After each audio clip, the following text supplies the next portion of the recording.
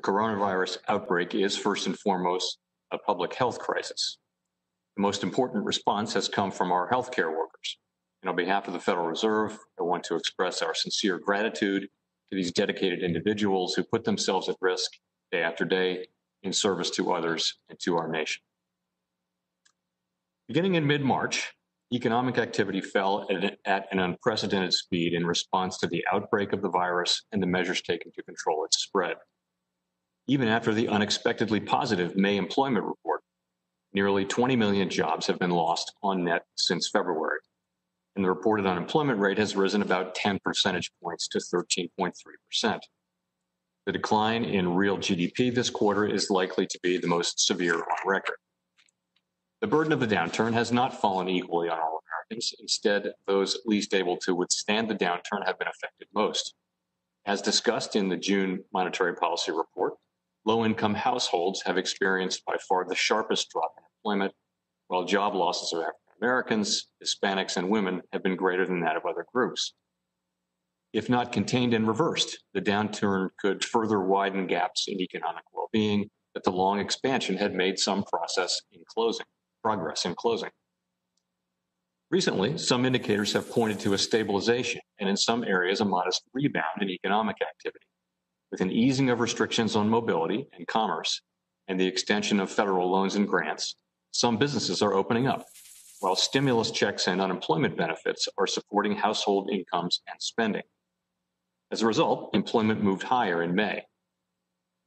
That said, the levels of output and employment remain far below their pre-pandemic levels, and significant uncertainty remains about the timing and strength of the recovery. Much of that uncertainty comes from uncertainty about the path of the disease and the effects of measures to contain it. Until the public is confident that this disease is contained, a full recovery is unlikely.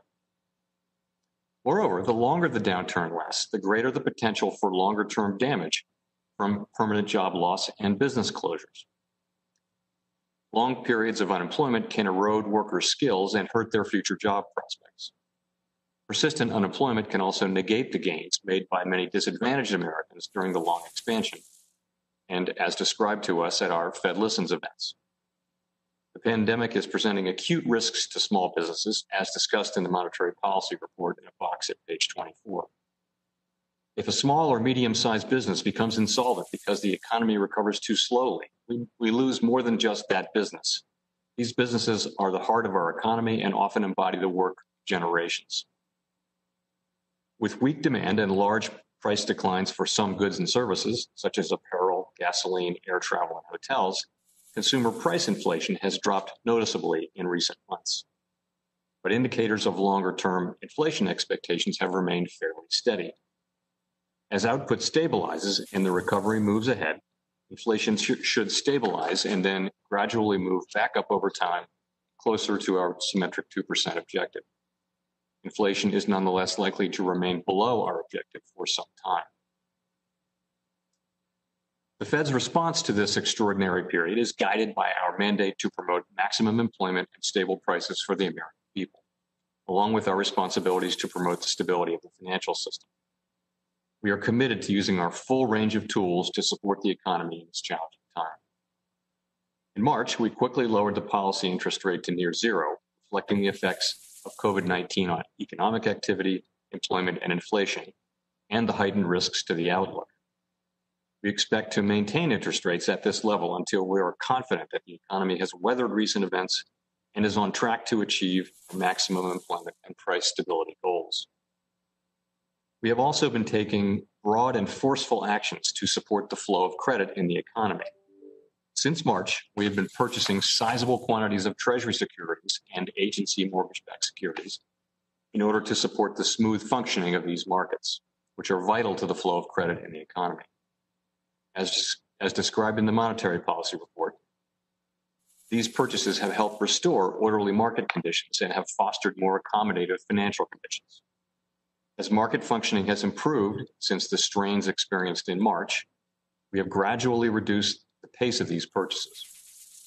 To sustain smooth market functioning and thereby foster the effective transmission of monetary policy to broader financial conditions, we will increase our holdings of Treasury securities and agency MBS over coming months at least at the current pace.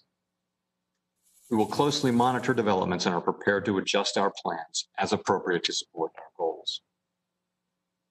To provide stability to the financial system and support the flow of credit to households, businesses, and state and local governments, the Fed, with the approval of the Secretary of the Treasury, established 11 credit and liquidity facilities under Section 13.3 of the Federal Reserve Act. The report provides details on these facilities, which fall into two broad categories: stabilizing short-term funding markets and providing more direct support for credit across the economy.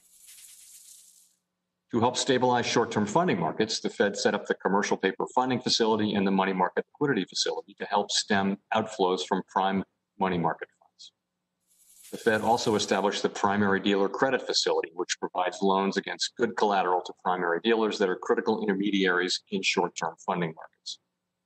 To more directly support the flow of credit to households, businesses, and state and local governments, we established a number of facilities. To support the small business sector, we established the Paycheck Protection Program Liquidity Facility in order to bolster the effectiveness of the CARES Act PPP. Our Main Street Lending Program, which has launched this week, supports lending to both small and mid-sized businesses. The Term Asset-Backed Loan Facility, or TALF, supports lending to both businesses and consumers. To support employment and spending of investment-grade businesses, we established 2 corporate credit facilities, and to help U.S. state and local governments manage cash flow pressures and serve their communities, we set up the Municipal Liquidity Facility.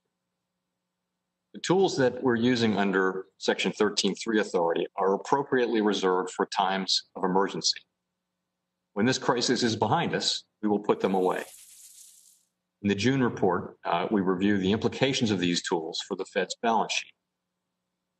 Many of these facilities have been supported by funding from the CARES Act, and we will be disclosing on a monthly basis names and details of participants in each such facility, amounts borrowed and interest rate charged, and overall costs, revenues, and fees for each facility.